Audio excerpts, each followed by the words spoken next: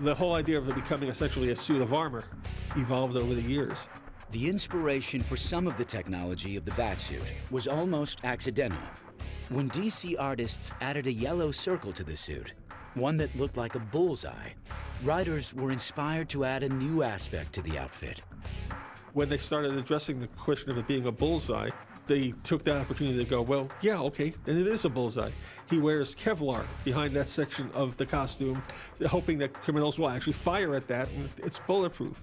Well, once you start doing that, the next logical question is, well, if you're going to wear Kevlar there, why aren't you wearing Kevlar under the entire costume?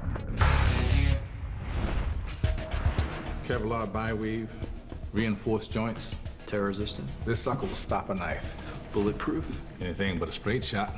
Kevlar's cool. It's 5 times stronger than steel, and when woven in layers, like 3 to 7 layers, it will protect the body.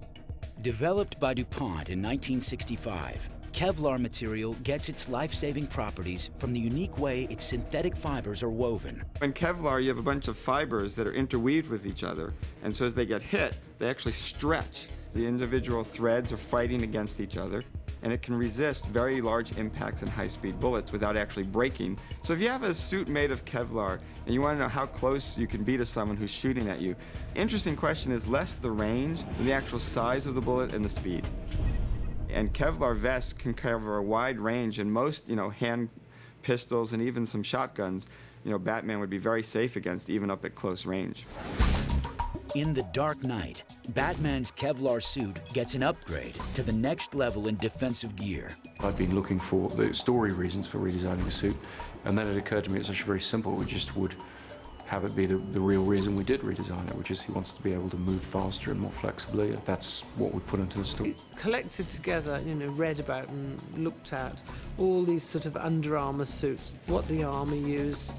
So we just set about redesigning the suit. We see that it's made up of much more facets, like a suit of armor. The separate plates of armor of the new Batsuit are anchored on an elastic mesh. It's 110 components to this suit.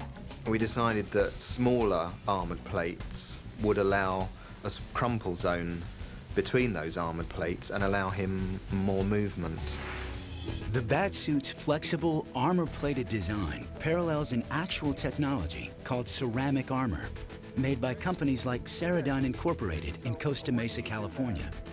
Their ceramic plating has the resistance of steel, the material that's long been used to stop bullets.